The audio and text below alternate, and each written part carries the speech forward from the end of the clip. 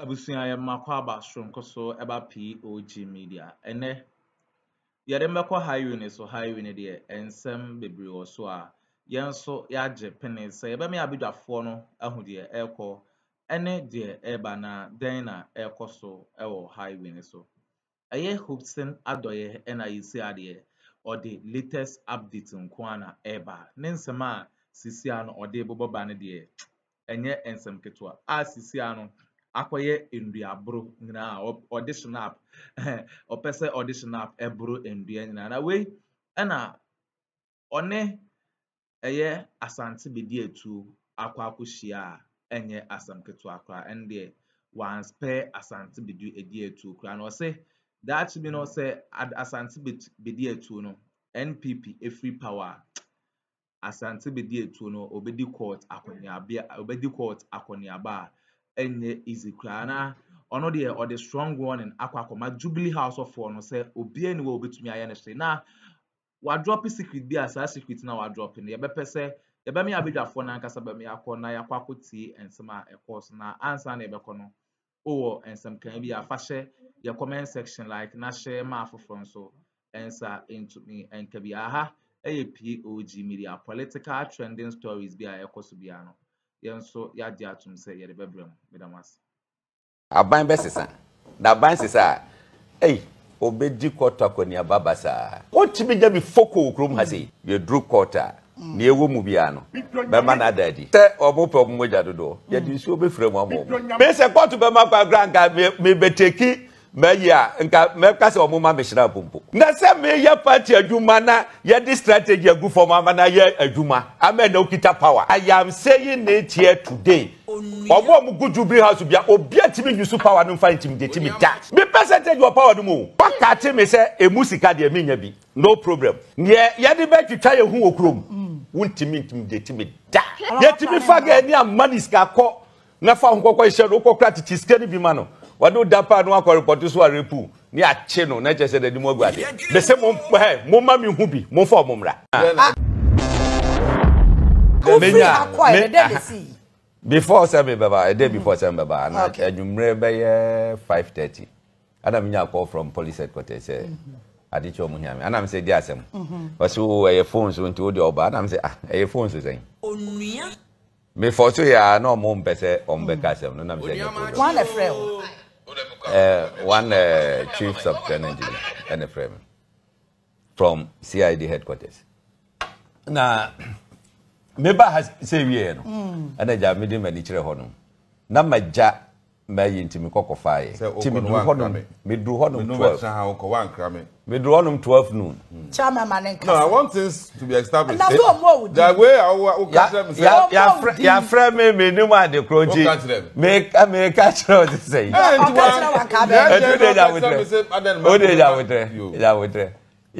ya local me over police station I wa ga me meba o me ti ade 9 so I don't know say o mu chi abroad je say bisa no I was the first person to get there and no problem minya eti mi call ya naja o mu de me call si adi boss o madam first okay ano si o ma ya yi na kire no ano si o mu si da bi e hwa no twin phone ano bo video a cry interview ano ye no so this time no o mu de bibia call region enti ni mpanimfo yi no friend investigator ba ko ka ho mo ye 3 o mo me ko region for no ya we they are expecting me and I'm mpanimfo ye involved in they are collaborating to kasa se na me team ya bo bia samwa ono na me de no ko ya asmi lawyer and I'm team no na say what statement no onua na tie ko ina de media maybe nim say the ABC ni because me ne madam for still fine what started say we share the dimina I say oh okay we run the dimina na then na na ma se sanga grant you na say me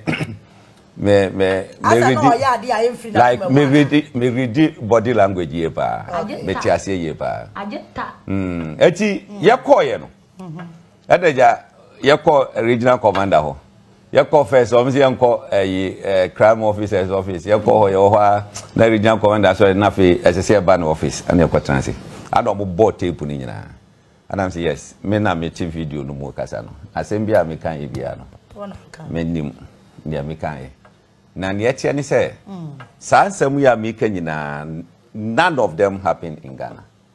Because I will prevent illegal person to come into your country. You don't sit in your country to do it. Me call Togo and Kasa inside Togo. Okay. But people who say amount for tia semwa or munti any year. And answer what he said, yeah. Can't Ghana go border control. And the father is inside that. Automatically you vote at the bush. But you travel call.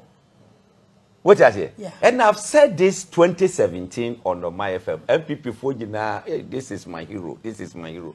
Go to MPP Boys on my Facebook page. 2017. That can say about church of family. Everybody who is a hero. Makanu 2021, 2022 on Boiling Point. I am me yase of a cobra kwachinti ase. Kobe brasti wa mo sadi we mo pa. So, etia yedan ana we na afe na. Mo say ya nchi Hopeson. Any problem. The sweat. Boiling Point. Nyabotre. What kind of dynamite is it? Me say what abia wunti. Chama mo de mane kasa mana no si. Me say from day one. Sa same way me change story ni da. So on yet no. Na woko Togo a boys no. Won say firecracker no omo no friend dynamite.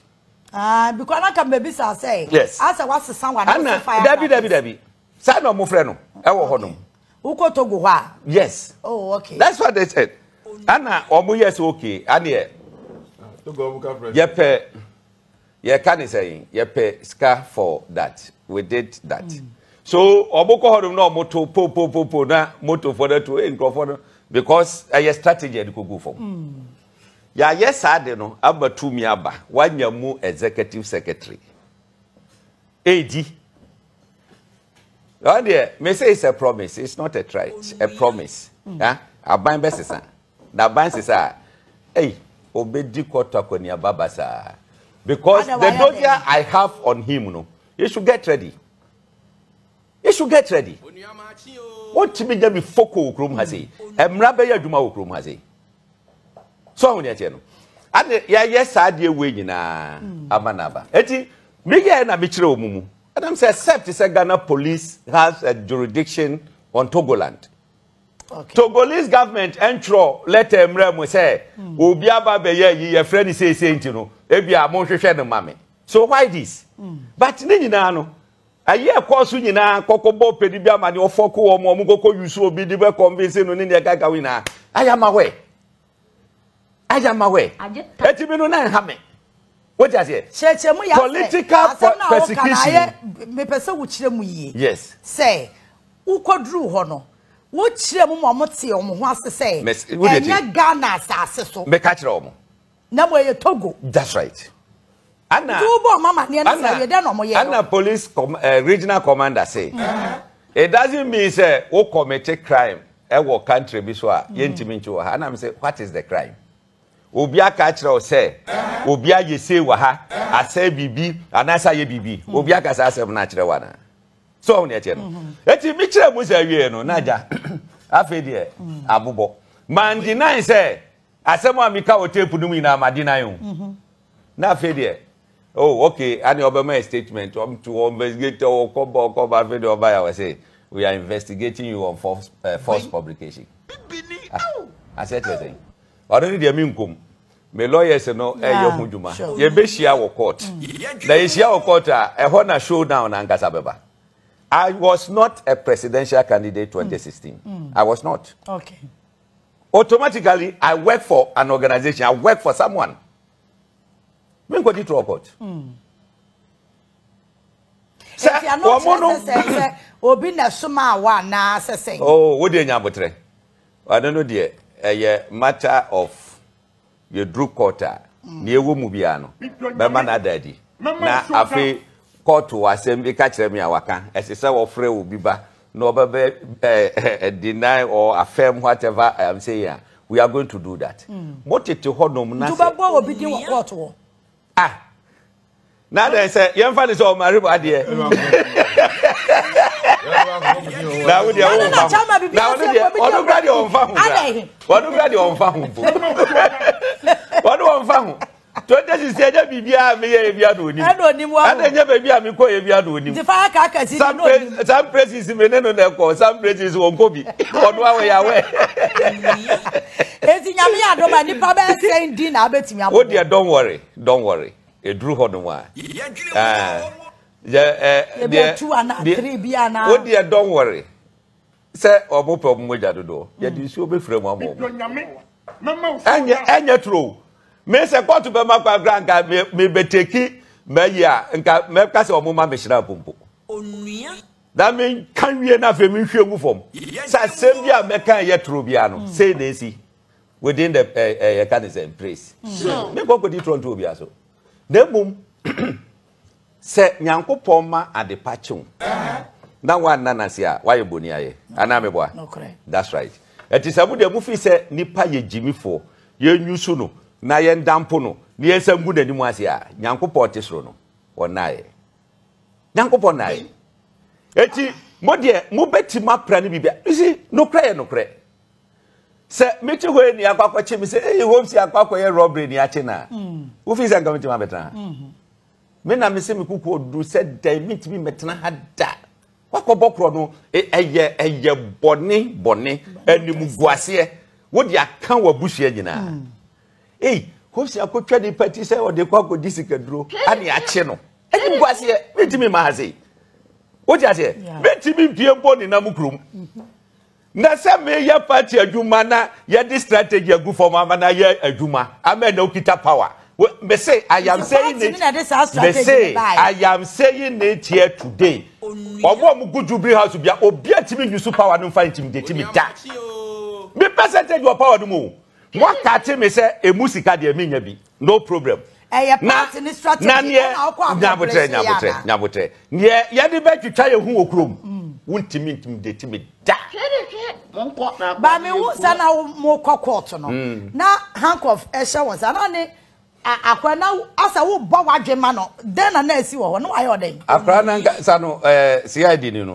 wono no wo ye innocent but necessary bo madwene ma no because pressure na mpedinfo you see regional commander ma politicians in Yusumu sao because a time is coming over retire over be a civilian you need some of us na one ya adidi nkomo one ya anante it is how we atade nugu ho nenne wa retire now you civilian how will your life be what you say me wo IGP for do obitimi fa ye can say phone no afre me hope say it say any ade say we buy me can retire police commissioners or my frame on this issue it will shock you all because you knew omo ye fine omo dey ye fine any ade look 2016 bisa senya me a enka hafo kan pipi ni bia timi ko because of kwakoye observation of elections me ko police headquarters bia ono dey I can say it for a fact because I don't know nya ayi bia me catch the then candidate Akuffo Addo say Saji we yesi hase me ko headquarters akwakoye yi me ko mpenifo me omu kase wi a me bad ma ba bebrifu no through that and omu ko position amokas e wa hafo a santo kwantokwa no eye den e brase fellow Ghanaians I did it all na me nya national executive but because my passion say Akuffo Addo ba we ni aba be president intino me kumi ho ye de ese bia I was in Germany pressure dey to me so pa ma me ba Akroma say so on the no enti ma omo nye say me they can use anything to intimidate me na mo guys na mo plan mo mre mo ma mi hu bi krada mi amfre omo yeti mi faga ni amani ska ko na fa nkokọ ise ro ko kra titi skani bi ma no wado dapa no akọ report so arepu ni ache no na chese de mo aguade be se mo ma mi hu bi mo fa omo mra omo ba o mbeka fa brand omo ma ba ke bi mu Hopeson. Omba kaba brando. Onse yo mama. Onse yo mama. Look. But let me tell you my problem. Nyabotre. What am mama nusi? Mama nusi. Yeah. She me. Send ye me conduct me ho in the party. Me wadofo bebre. E wo party no. We die dan ko ye bi nua pa o.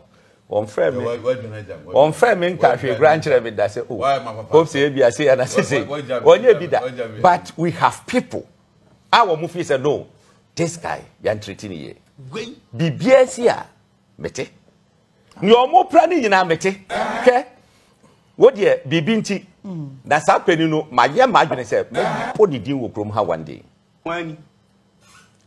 me o hwe me me ya we pa wo hwe o fresh sofu bi say sofu re ne me nkasa na me on fa me mrafie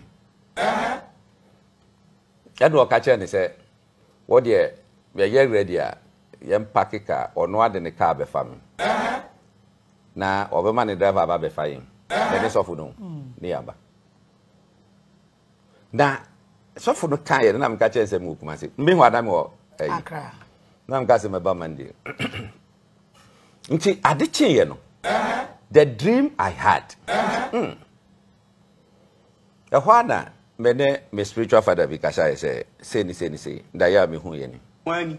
Addo say me man feel Addo frame me no say ma hu say wusie pa di wachi don't go ne pa ne frɛ wa toso no menko eti Monday ana so for no frɛ me ana me say wo yesunsun mu adwuma wonim say frɛ na wa frɛ me de me kɔ no enye o say oh hope say man check o de ma me bregagra Wani.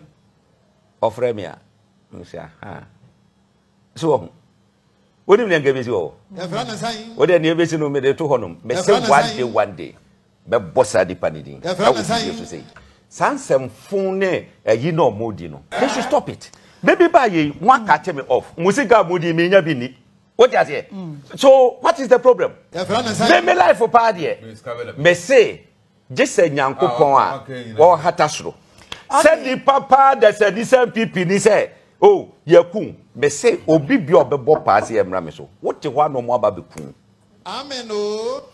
Okay, nti ukọ ya ye ball charge force publication no ukọ them then see ya de chin oh some eja by 6 p.m.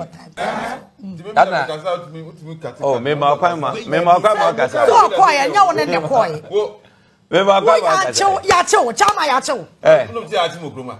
na wo chi ya chew ya ukọ eyi santa me na bisa se ya che no bisa the way ya me come ye bisa no me kansa che no me kwatra radio so e fa 1 hour ultimatum no chew wa airport sese o manja o marewa de na esi hɔ a ɛhɔ nyina be dane nso ye to petrol de aba hɔ man kasa nwe o radio do so ni eja no bisa no na wo de wa ankom bisa no one kodo de any problem because okwa ye be yin na okwa be yin na azu aga just ya cha what dey me da je me dey acha no okwa ye be yin na dey any problem one dey wa gwa nya hwe eti dey see eti eja say yes ano omo nanam ho a e boss say some say oh still they are waiting look CID 43 impedifo from headquarters Akoka regional commander ni crime yin penifo ni nyina ho yaka asem awie yakwa just statement awie still omo train directives everyone omo say from the above odene de enye kukuom say ye whispering they said it okay investigate about say penifo no train omo train yin from above CID boss mameti say they are I mean collaborating. Eti obia we are involved with biano. They are in touch before see eko. Eti na ba even eheva. Ye twa o msi say send 6 aboners say okoko twen ewo ministries police. Okoko to ni paze. Omo ye kokro mo ma me ntwa duro wo kwan mu. Behwe. De ba be bufu ya me tiatia see ide no. Na fa sa kombi na ba be hye no. Hey, Rambo style bi. Adam say Rambo style me no ya say o. Na o be jabo try. Ade ekoye neja. Wo mu nim kokko she. Ya dro no wanto. Manto. Later on na me ma ya bo be asamu akoko pe bi problem. Okay. Aneja, ye mi kokko she mu. It is says leader no. Wasi o, nkrofo bi ba na o mu ya titrufo a. Ye bie mo mo ba ano sei. E ho ne de ya mframati mi fa ho gagrante. Ana ofre police no ka cha se hwe. Don't do money be there my mo mani na ho a eti be shehonum she na sensifu yi je omu fa fine no mu hu mi hu enti we bra no we abeje na de ye me nwanwa kra ni say ebo be ye 150 na msi o me fa me ho nto yi mattress ro so kakra ti na fa me be ye 45 minutes medite ye no mada no still no mu gina me so hu mi hu. Wow. And I'm saying, hey, eti so many. In fact, me kono they were 31. Eti me ma obia 100 Ghana cedis at least 1 week video on beti media didi. Any ade. And na me ko dru ho, me hwe wo mo washroom ho. No. Yedi me wura mu anajo so de me. Manti man dun so at be 9 am aye call court as I meet me adun so. Wow. Ash. Ase nipa na eti Here ho. for Ministries police station. Eti makachiro mo se mi ankasa be de to me ho so me pesa me besesa ayi no ma omo sa no so ye ka se power oh sisi ayi oh ya me so omo pe ayi plumber bi ma me me nya ne ya ayi by next week no na ye ready oh meye am omo na bibia timi akwa problem no say me chama eti ka me de ma si ya eti ade chin ye anaja ombebe famia ye court no omo yi nyina ne se omonko no omonko remind me na asamwasi 8 years ago enye se bia wo de ono ye matter of law until they am friend nto omoko akope remind dom their investigation well yeah, my lawyer original in fact. Kotu laws na authority Supreme Court yi Martin Kwebu versus Attorney General ni ade. Kotu ni na police ni sorry judge no based on the law no so granted a bail of 20,000 with 2 sureties. Meja yeah. Nti as a semi-trana court no mo hyehyɛ. And at the same CID ni say oh yeah kwa sign bail no from ministries police. Okay. Ni aba be wie no court ho no. Okay. Oneja metra ka no. Ye bedru ye no ye handcuff no free me sir. And we call his spy into the officer na no ho ni say. O ma me nsa nyinyi menuaman free me watch ne ade. Na mo nsa fa me nhyɛ so. Onua. Enti mo na guy no buy no so. Menuaman nsa ne me yi ya o mo de go no. O pese me yi the same thing. And I'm say me yi na ye den. Wase mesa ko and I'm say wudi agro be hu ani so ha. Court has granted me a bail. As a say me tran ho na me sign bail yi. Mo say me ba be sign free ha say. Wo ba me say ane nka mo de me be ponsa wom. Me so aboda mo ho. Wo ye na odo be fa na ni so. Near court station master no honum and work as oh under normal circumstances and I'm saying enye under normal circumstances I didn't see a grant me bail conditions in shisheni nyina ye wo court ho eti mo de me ba ha say me mede mo be say and I'm catch say then they should get ready wo mo be break me bones ni nyina no mo nya mo AK-47 ready me say I swear God me say mo pa mo nya attempt me ma mo show down wa say enga me say me ma ho say court granting me bail. Now what me adada me say ye ba be sign first step e wo police station. Now say what me say kwa say wa bodam. Wa bodam.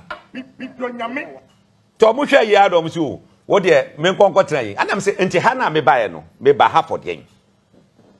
So strategy anko omoye. Be say nkrofo nya bail.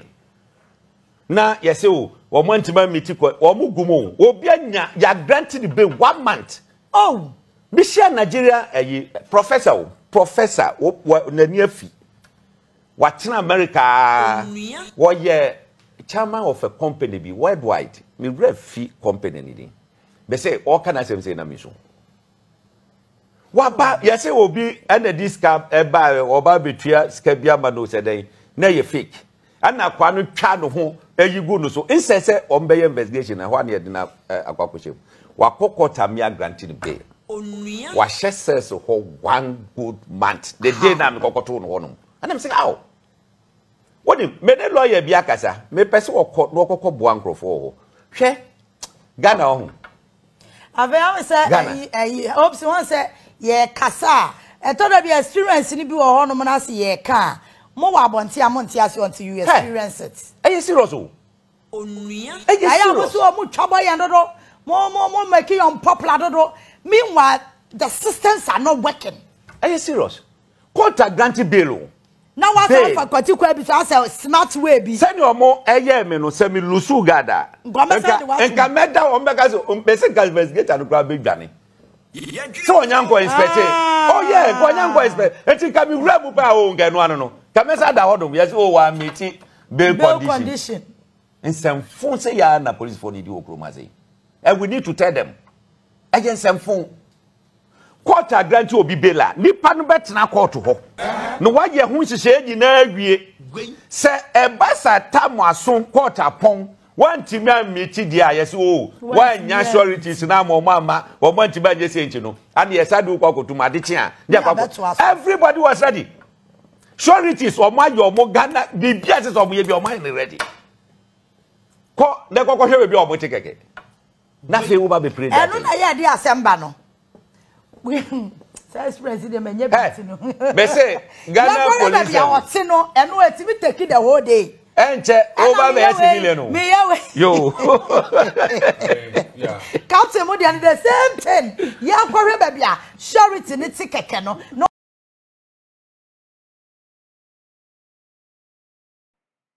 Abusua we ne ensema ekoso ewo highway ne so Hopeson Addo na yisi ade there is a beef between Onono ene Asante Badiatuo a enye asam ketwa kra or the strong warning Akroma Jubilee House for yebe dey abidwafo asese omje pene kokoti sa audio wi ede emai aha POG Media political trending stories bia make waves bia no yenso ya jepene se yede bebrem medawas